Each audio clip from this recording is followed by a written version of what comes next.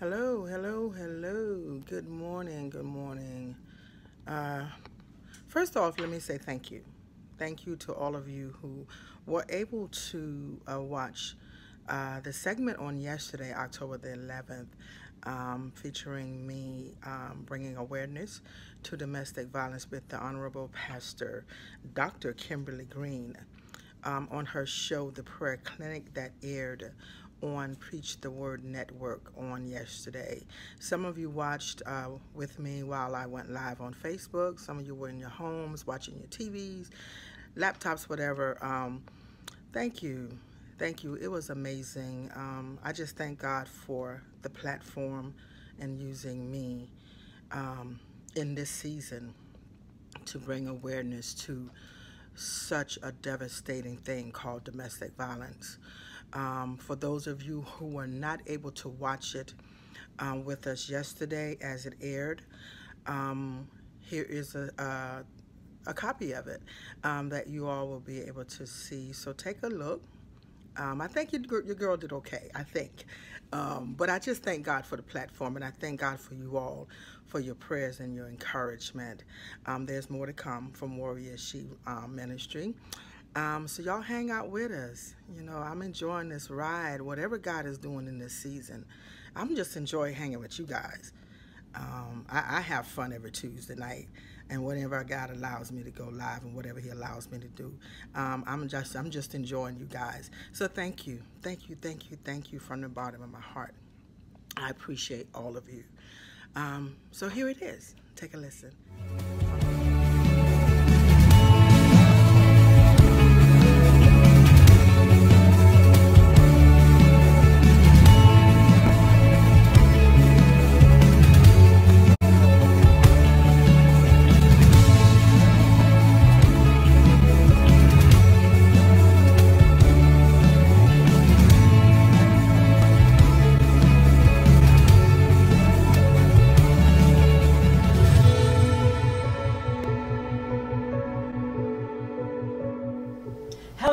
And welcome to the Prayer Clinic TV show. Today in the Prayer Clinic, we will be talking and discussing domestic violence.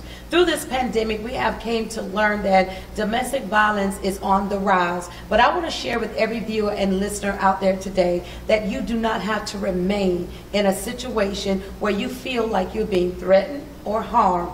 God gives us a way out. He is hearing the cries of His people, and He is sending help on today. In the prayer clinic, we have no other than the WarriorShe herself. We have Miss Rebecca Lynch out of the DMV area right here in the state of South Carolina to share her testimony and how she has overcame domestic violence herself. She is a trailblazer for anyone who is out there who has experienced that they feel like they're in a relationship that is bringing harm or threat to themselves, or either to the simple fact that you feel like you're fearing for your life. There is help, and we're going to bring you that help today. And that help is even the more to know that God is hearing your prayers and your cries.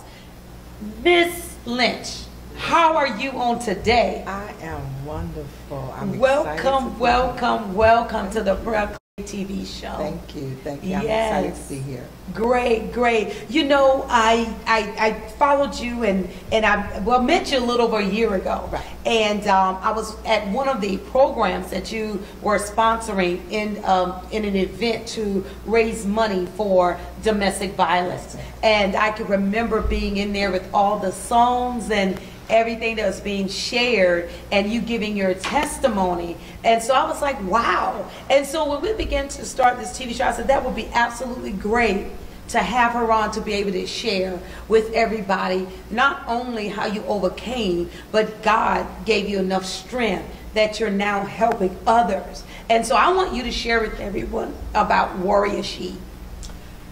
WarriorShe. First, let me say thank you for having me. Yes. It's an honor to be here. Great. WarriorShe is something that God placed on my heart probably about 4 years ago. When He gave that name to me, I'm like, God, I don't even know if people are going to understand what that is. Mm-hmm. But what I am doing in it, what God has been allowing me to do, like you said, I have been doing gospel service, promoting gospel service for 10 years now. Just on last year, God placed it on my heart, probably about 2 years prior to that, to dedicate one of those services to bring an awareness to domestic violence. And I did not want to do it for several reasons, because over the years of my speaking out on domestic violence, I have found that sometimes people don't want to listen about it. They don't want to hear it. So I kind of like put it off for a few years, and then finally I decided, okay, God, I'm going to be obedient. I'm going to have this service, and I'm going to dedicate it to bringing awareness to domestic violence. That was the service that I did last year, July the 20th, that you were a part of. And God moved, God allowed. There were several women in the audience at that service that were domestic violence survivors that I had no idea were, and then I found out you were also a domestic violence survivor in that same service. So I decided last year that going forward, that every service that I do, I'm going to dedicate it to bringing awareness to domestic violence. And then some people, may think that, domestic violence, again, you said, something they don't want to hear about. Some people don't want to hear about it. And I believe that one of the reasons is because they don't know how to step out. When we have been in a relationship or we're experiencing domestic violence, we have now have ourselves in a place of what I call entrapment. Right. And so what entrapment does, it has several different characteristics. One thing about entrapment, it makes us feel like we are, like we're powerless. And another thing about entrapment, it begins to play emotional tricks on us, like we just, it is there to wear you out, to make you feel like you're weak, like you're powerless, like there's no help, that you can't do anything. And so those are tricks, I believe, of the enemy. That's right. Those are lies that have been told, that you're not good enough, you're not worthy enough. And I believe too that those things hold us into a place of confinement, and we find ourselves staying in situations and relationships rather than finding a way out. But God has a way out. Absolutely. 1 Corinthians 10 and 13, he promised us that he will not allow a temptation to be upon us that we cannot bear, or there's not a way of escape. There's not a way out. And I want to share with everybody that's listening on today, as a survivor myself, there is a way out. Absolutely. And I know what it means to feel like when you're in something and you've lost all of your self-esteem, you feel like you're just tired. But those are things that is happening then, but they're not a place or a feeling that you should feel forever. And you should, regardless what you've been told, find a way out. Oh, absolutely. So how did you find your way out? My way out came through my parents. Oh, wow. I was in it for 1.5 years before my mom ever found out, before my parents found out. Through that journey, I decided I wasn't going to leave. That was my house. But when I got to the end and was tired, I started in my mind planning his demise. That was going to be my out. His demise in your mind? In my mind. So you were actually, my God, we got something in common and similar, because sometimes you get to that point and you said something that a lot of us can relate to who have been there. You said that you felt like it was your house and you weren't going to leave. Right. We can sometimes want to hold on to materialistic things, but that should never supersede our peace nor our safety. Absolutely. But you allowed it to supersede, and you decided you were going to stay in it. Yes. What made you leave?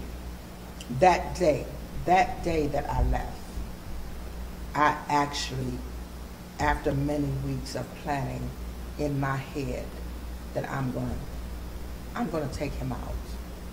That day when he came in wanting to argue and fight, I actually picked up a knife to take him out. And he called my parents. And my parents came around. They were only about 3 minutes away from where I lived. And they got to my house, and my father said he saw something in my eyes that he had never seen before. And he said he knew that was the time to leave, because he said, I knew if you had stayed, either he was going to kill you or you were going to kill him. And that's the day I left. You know, it's you said it, and I want to say this to everybody that's listening. Those words not only or thoughts just don't happen. They don't. In your mind. It happens in a lot of us' mind, because when we feel like we can't fight back, when we feel like we're losing everything that we have, we try to find revenge rather than finding out. Exactly. And we succumb to the fact that we're still staying in the situation. And a lot of times it feels like we don't have nowhere else to go. We don't want to go crying back home to mama, to sister or brother or whoever. But I want to share with you that we got to find somebody that we got to share this with, yes, that we can find help in getting out. My surprise in your testimony is that he called your parents. And you know, to me, that's like a bold demon. Mm-hmm. You create the problem. Mm-hmm. You manifest the problem. You did the damage. Yeah. But then you turned around when time for damage to be done to you, and you punk out and you want to call your mom. Yes. Wow. Yeah. What did your daddy say? Because daddy says something else about girls. My dad was a kind of a mild-mannered man. When they got there, my mom was the one that went to war. My mom was my advocate. That's that WarriorShe. Yes. When she found out what I was going through, my mother was my advocate until I left. My dad was kind of laid back, mild-mannered, trying to talk down the situation. Mm-hmm. And of course, he bugged at my parents as well. But when he called them, he didn't call them for me to leave. Oh, he did not? No. He called them for them to talk to me and let them know, well, she's in here and she has a knife and says she's going to kill me. He didn't call them to come get me to leave. Wow. No, that wasn't the purpose. But when they saw the escalation, yes, of the situation and the look in your eyes, that's it, he knew it was time to go. Because you had gotten to, you have reached your breaking point. I was there. And this is so important to where I think that God really stepped in and had them to get there in time enough, because of the simple fact that you would have gotten that breaking point that day. Mm-hmm. If it had not been for them intervening, because you know parents know their children. Yes. And he knew that even though they didn't know until that particular day, he saw something in you to let him know this has been going on for a while. Yeah. Wow. Well, what made you stay as long as you, well, you know you didn't want to leave the home. Do you have children? I had 2 daughters at the time by him. When the verbal abuse started, I was like thrown off a little. When the physical abuse started, I was in shock. I was embarrassed. I was lost because I'd never seen it. I'd never witnessed it. Mm-hmm. So for maybe a year or so, I literally could not fight back, verbally or physically. It's like I was in a daze for a long time. Were you? Do you think you felt numb to the verbal abuse, that by the time the physical came, that you didn't know what to do? You know, maybe that is what it was. Now that you say that, maybe that's what it was, because I had endured the verbal abuse for about a year. Yeah, because sometimes when we can continuously hear things verbally, at some point, how the brain works is that the brain is muscle. Yes. And the brain begins to speak to the body to respond to the environment that it's in. And so when we find ourselves in an environment of violence, it begins to automatically respond. And sometimes it could just be saying, oh, it's okay. It's okay. He's not touching me. He's not hitting me, so it's okay. But it should never be okay. Never. It should never be okay. And I believe, listen, I believe in the love chapter. In Corinthians 13, I believe in the love chapter where the greatest of all things is the gift of love. And I feel that love should be to the point that it should never hurt us to where we got to feel like we're weakening, we're not strong. Love makes us strong. Yes, if love is strong enough to cover a multitude of sins, if love can be so powerful that it made Jesus to stay on the cross, if love can be so powerful that we can experience it and look at the enemy when they do us harm and still love people, I believe that the power of love should not ever be felt or to be what we want to call abused. Right. That we can turn around and flip the script and begin to, you know, create damage and chaos and verbally, you know, speak to people out of a tone of our mouth, because that destroys. And first, those verbal begin to destroy and break us down, so that when the physical comes, we already feeling like we're worthless, like we're just torn apart and we're weak. But that's far from the truth. Absolutely. If we could just embrace the love, to know that we were created in love, regardless where we came from, or how or who our parents are really. God said He formed us in our mother's womb. We were formed in the darkest of those things. So if we're formed in our mother's womb out of the love of God that He has for us, that there's a purpose in us, we sometimes gotta just fall back and surrender to that initial love that Jesus gave us to help us get out. I remember when I had my experience, and listen, it happened to me in the 10th year. God was calling me into the ministry. And so that was 14 years ago. And it was in that year, 10 years after I've gotten out of the situation, that's when the Lord spoke to me, and He said, you need to forgive. And I said, God, I thought that I did. He said, no. He said, because you remind, you're reminding of what had happened. And so when God brought that revelation and spoke that to me, I immediately said, Lord, I forgive. And when I forgive, I want to share something with you. It was no longer a conversation. It was no longer a remembrance. It was like I was totally free. Some of the things that I don't even remember now. That it's just left an area of darkness or area of void in my memory that I can't relate to, and I don't even try. Why dig up something God done delivered you from? Why go back? When you said to the Lord that, hey, I have forgiven, or God has asked you to forgive, it's not for the other person, but it's where He's going to take you. So in order for me to have become a minister, a pastor, a leader, a counselor myself, I had to go through my own steps of healing, my own steps of overcoming, my own steps of being delivered. That I live up to what I was actually beginning to preach and speak about. And forgiving doesn't necessarily mean that you are acknowledging or accepting what happened. It is an area of forgiveness that you can grow. And that you can move on, and that you can get the better that God has for you. And so one thing I love about it is this: let's learn what God is teaching us right at that moment. So we can move on. So years later, we can sit down and interview and have a conversation about it and say, hey, you know what? Yeah, I survived. I love it. I won't put up with it again. I absolutely will not. And so, it made me stronger. And so it made you who you are. So the two children, they have grown up to be adults now. Have any of them experienced domestic violence? Unfortunately, yes. Unfortunately, yes. Wow.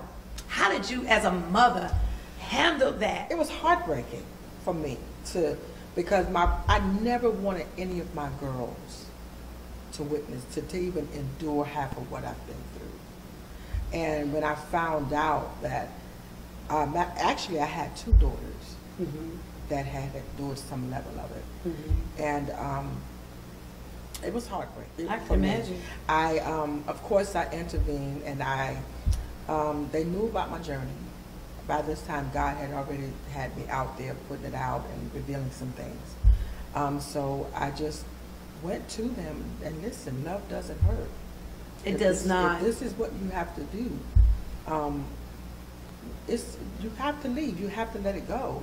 You have to let, no matter how much you feel like you're attached to it. And there are times that it can be savored or soured in a way, but the two parties themselves has to come into agreement and seek help, that it must get stopped. It can't be one person by themselves, because you're not in a relationship by yourself. You can't, you can't do 50% or 80%, or you doing 100%, they doing 20. Absolutely. It's still yet not going to work. And the reason I ask you that question is because I want the viewers to know that domestic violence sometimes is a stigma of generation. Yes. That comes down from generation. We saw mama, we saw grandma dealt with it, and they didn't address it, and it felt like they didn't supposed to speak, or the man or the authority in the home. Yes, that is so true. Absolutely. But authority is being abused when you're neglecting to take care of what God has given you or gifted you with,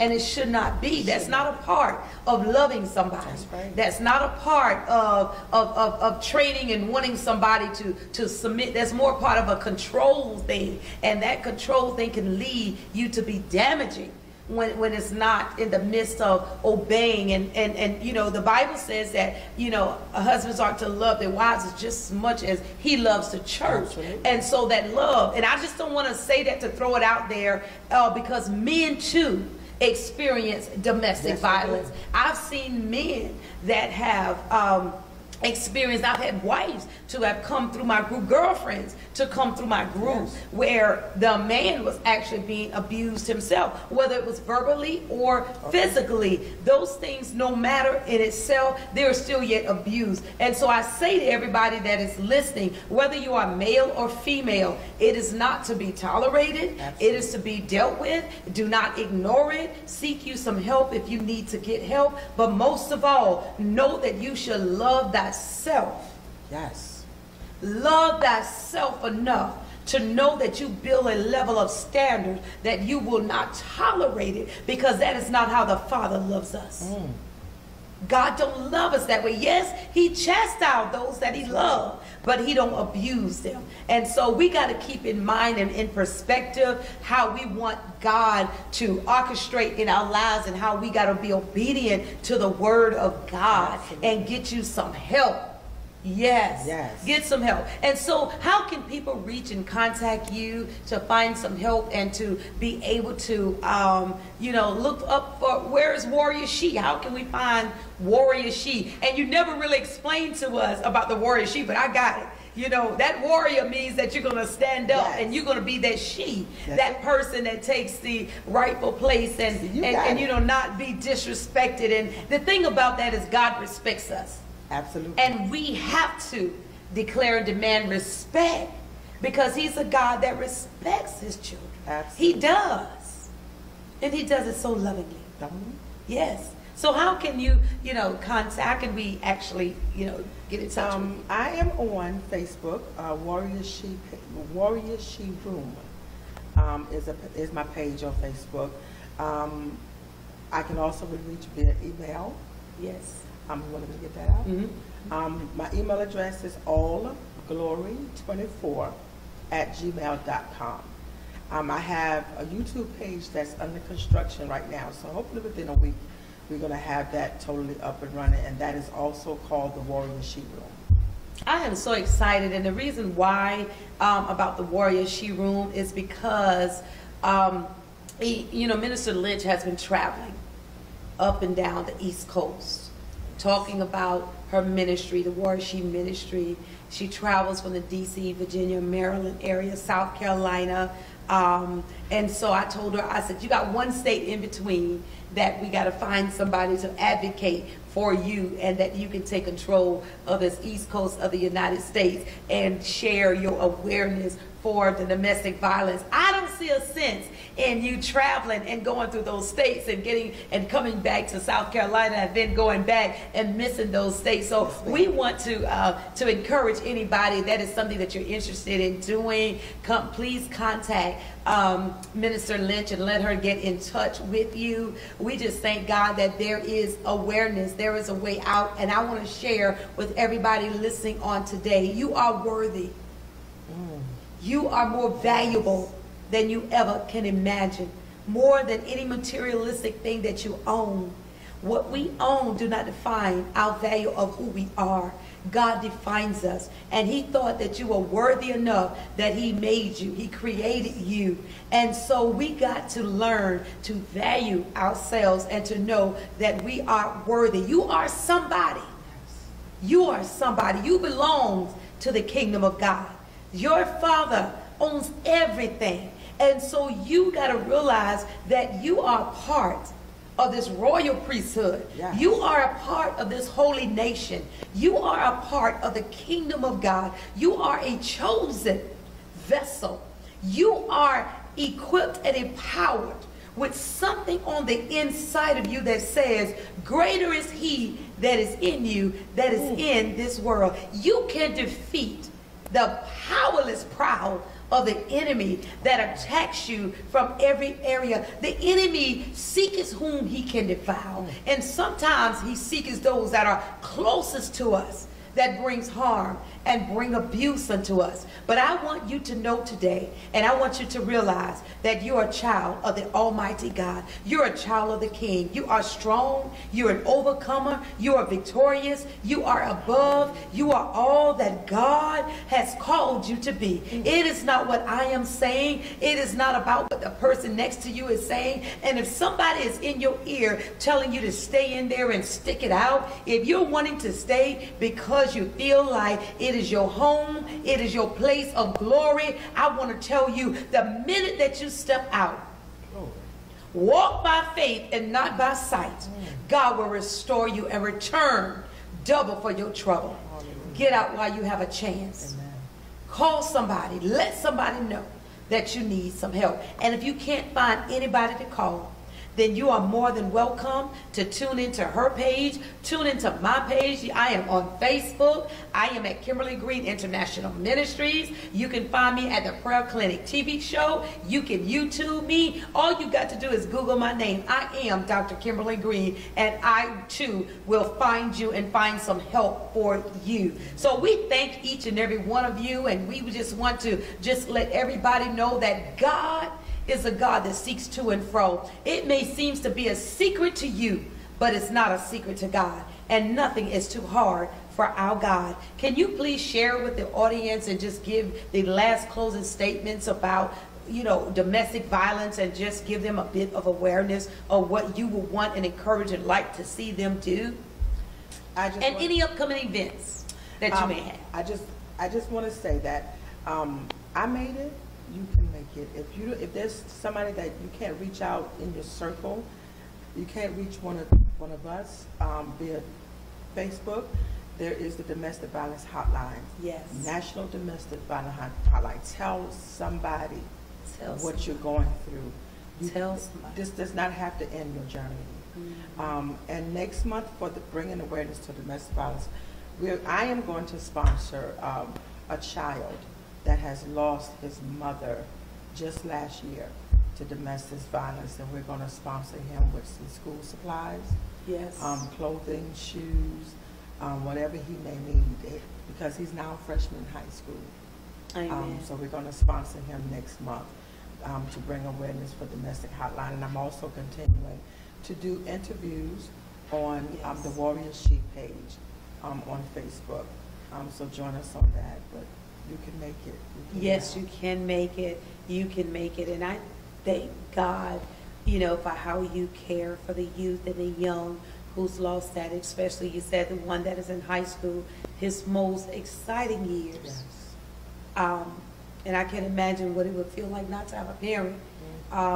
You know, sometimes we we think about how devastating it is to having to lose to an illness or an infirmity, but when it comes to something as foolish as this, something that we can correct and make a better decision on, I think that we too need to continue to make that decision. Seasonings in heaven, all my praises, 'cause he died for you and me.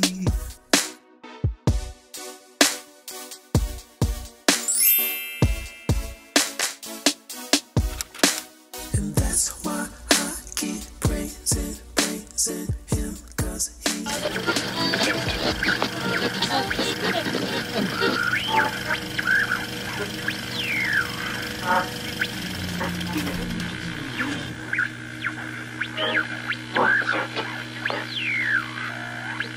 Good.